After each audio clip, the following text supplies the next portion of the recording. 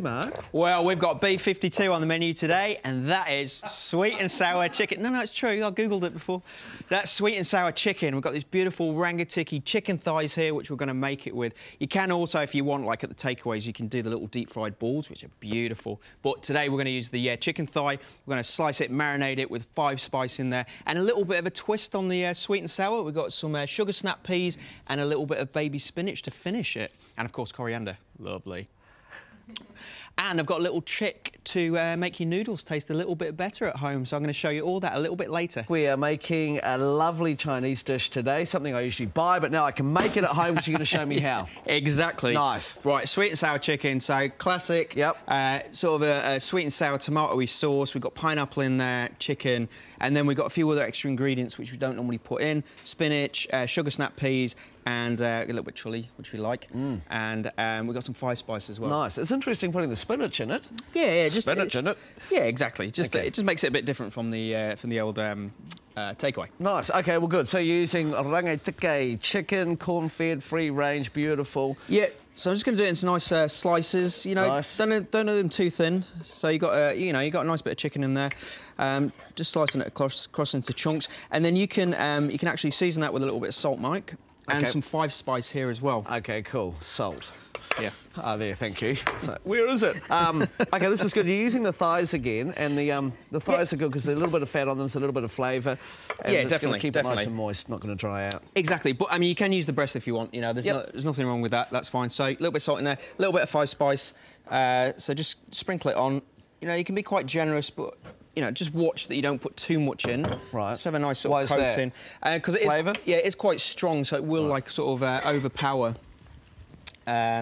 the chicken and the whole dish. You know, if you probably put all that in, you know, it's going to taste of 5 spice, so it'll be 5 spice chicken and not B52 sweet and sour chicken. Sweet and sour chicken. Okay, nice. Right, cool. So just just going to coat that, just marinate that a bit. I've got some boiling water over there. Yes. Just lightly seasoned it, and we're going to cook our noodles.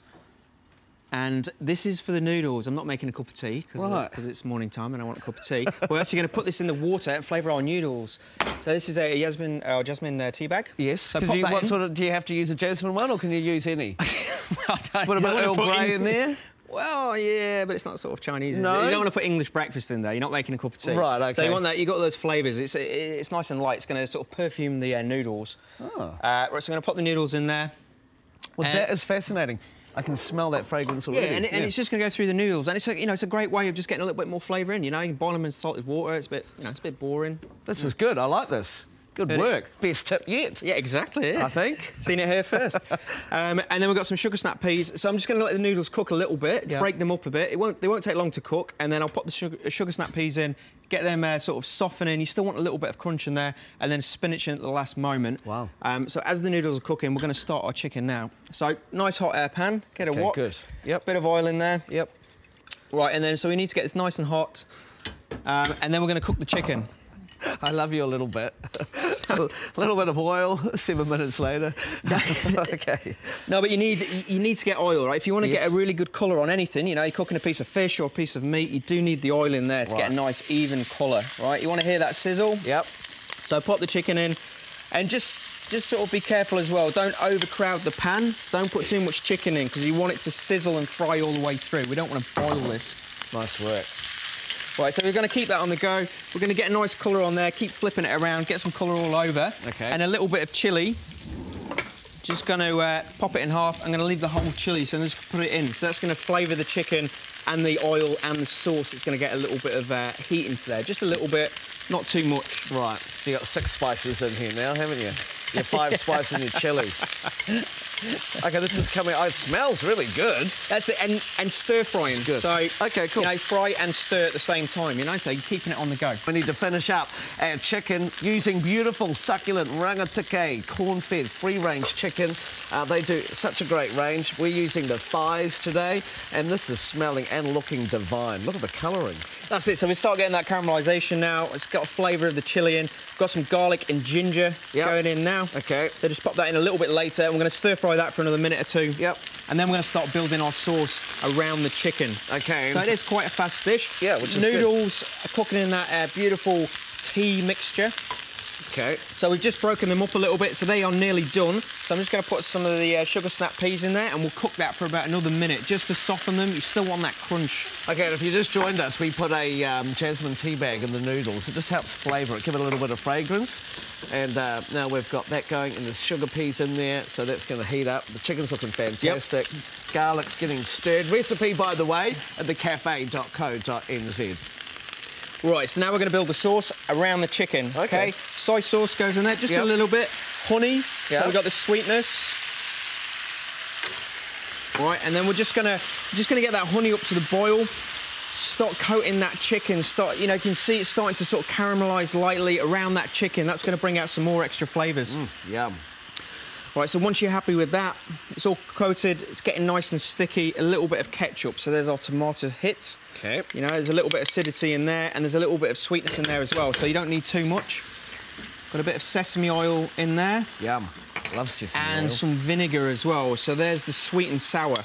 Okay. Okay, so you've got the sweetness from the honey, the ketchup, tomato from the ketchup, and vinegar for the sourness. And that's pretty much the sauce. That's good. That's quick and easy. Yeah, I'm going to pop some spring onions in now. Beautiful. That's just going to cook down. So pretty much the chicken should be nearly ready. Yep. We're just going to glaze the chicken out with the sauce. So just keep cooking it until it's nice and sticky. The noodles are going to be ready, and it's pretty much ready to serve. We'll finish it with some pineapple, which we can pop in now. Okay. Can't have sweet and sour without pineapple. So it gets stickier as it reduces, correct? Yeah, exactly, cool. yeah, because of all the sugar. And a little tip as well to make it nice and fruity, a little bit of the pineapple juice as well. You know, from the can. Right. And then we're just going to finish it with some coriander and fresh lime as well. I know. Extra coriander. Yeah. Because I didn't know this, but it's actually a gene thing. People that don't like coriander. They just you need to either love it or you hate it. Need to suck it up and eat it. But it's in so much food. And you're right, just need to suck it up. It's all right, more for me. That's it. So you can see it's nice and thick now. Finish it with the coriander. Turn it off. Give it a nice little toss. I'm going to come over here, and sugar snaps will be ready. Some of those noodles. So straight out the pan. Drain it slightly, and straight in. Give it a nice flip so it's all mixed. And if your sauce gets a little bit too thick, or you want to loosen it a little bit, use some of this noodle water. Okay, good. Yeah, it's extra flavour in there. Give it a toss. Nice work. Oh, this looks sensational. And there you go. That is ready to go. Pretty happy. Okay, sweet. Well, as I said, get the recipe at thecafe.co.nz. Can't wait. We are ready. It's all cooked. The sauce is nice and glazed. Just plating it up now. Yeah, I'm getting my forks ready. And those noodles are beautiful with the tea bag as well.